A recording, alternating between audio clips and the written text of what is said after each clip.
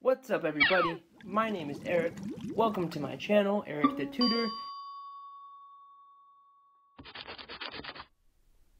What's up everybody, my name is Eric. Welcome to my channel, Eric the Tutor. Today we're going to be going through a little week 2 preview, lab 3 preview. Okay, so like I was saying in previous videos, I'm going to be making lab previews and lab summaries for pretty much every lab every week. So make sure you subscribe, like the videos, share them with your friends. These videos are designed for CHAW 101 students, but the anatomy applies to just about anyone interested in studying anatomy.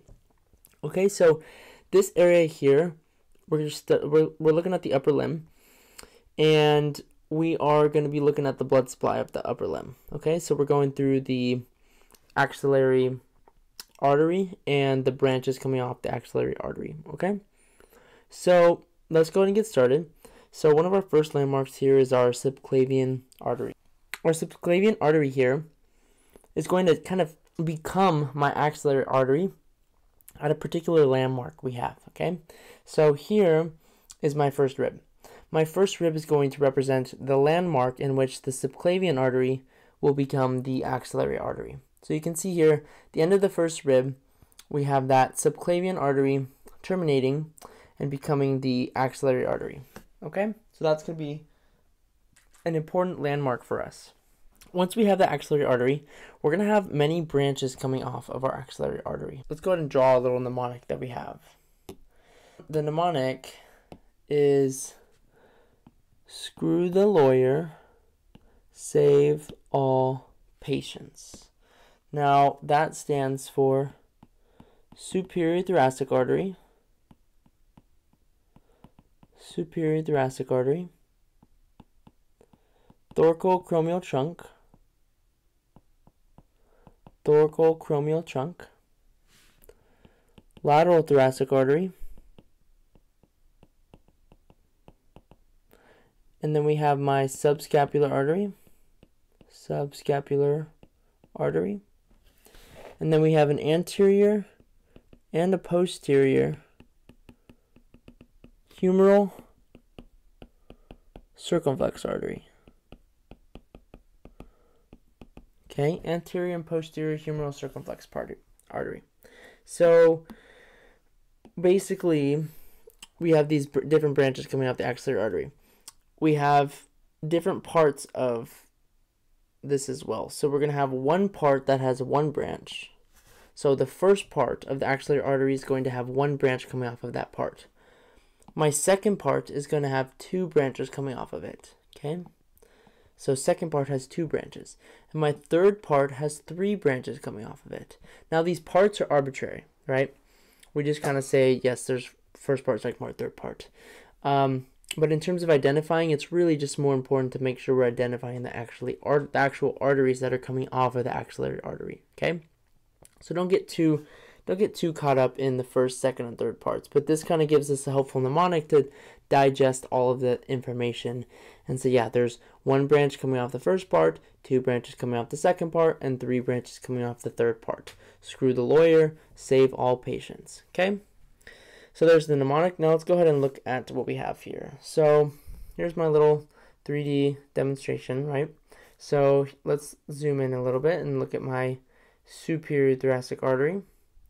So I actually think that I may have cut off my superior thoracic artery, but let's go ahead and just draw it in. So my superior thoracic artery,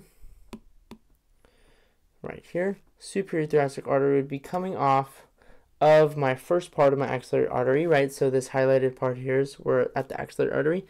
It's going to be coming off here, kind of traveling anteriorly. It's going to go to the intercostal muscles.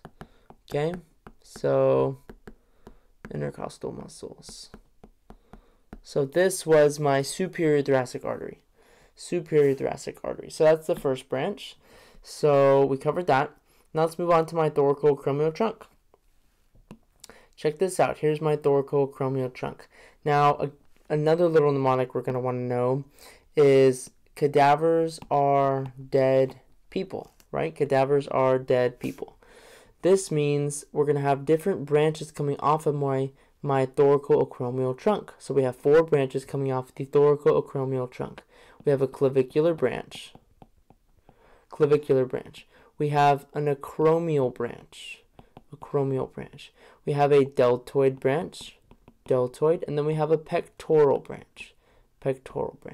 So the clavicular branch goes to the clavicle, the acromial branch goes to the acromion, deltoid branch goes to the deltoid, and then we have pectoral branch going to the pectoralis muscles. Okay, so there's my thoracoacromial trunk right here. Okay, so here's that thoracoacromial trunk, and then we have all those different branches, right? Here's a deltoid branch, here's a acromial branch, here's probably a pectoral branch, there's a clavicular branch, and then we have the pectoral branch. Okay, so those are the 4 different branches. So we have screw the lawyer, save all patients. We just covered screw the. Let's go to L. So here's my lateral thoracic artery.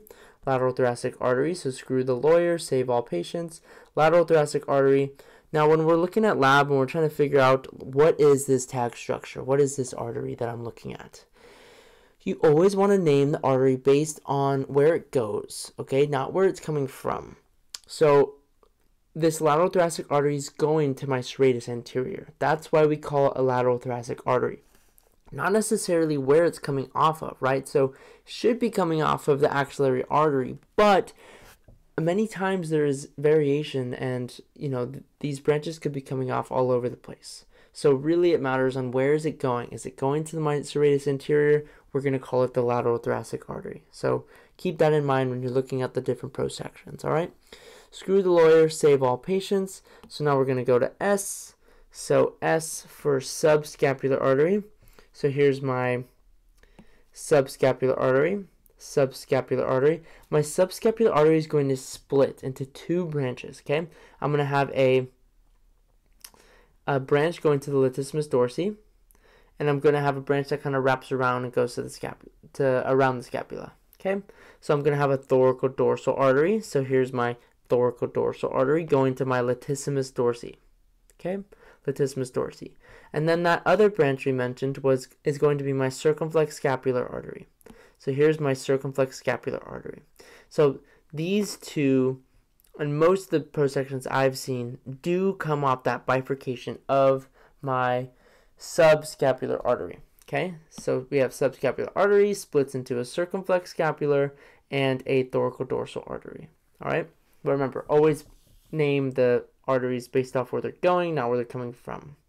So that covers screw the lawyer, save. Now we have all patients. Screw the lawyer, save all patients.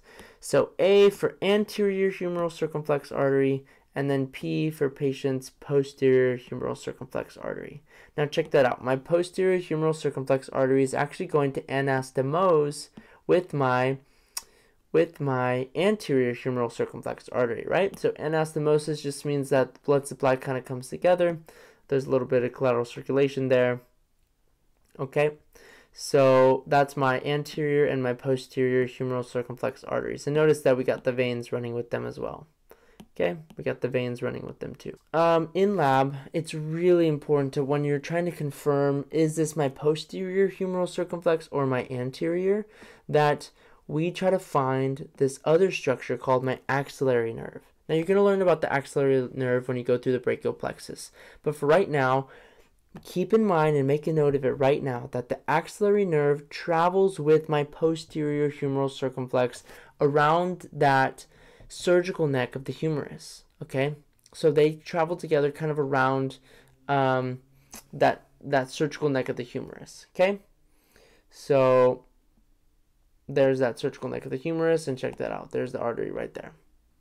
Okay, great. That's anterior, and then you also have the posterior here.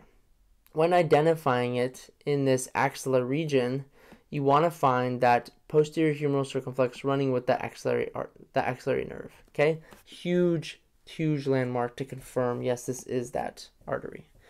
Okay, so this was just a general introduction to the blood supply. So we started with subclavian, we ended up with axillary, and another thing I want to mention, so at the level of the teres major, at the end of that teres major, the inferior part of that teres major, right? So here's that teres major muscle.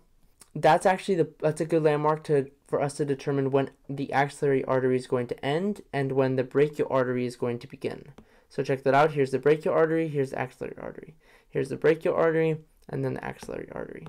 So again, that teres major is a really good landmark to show the axillary artery ending and my brachial artery beginning.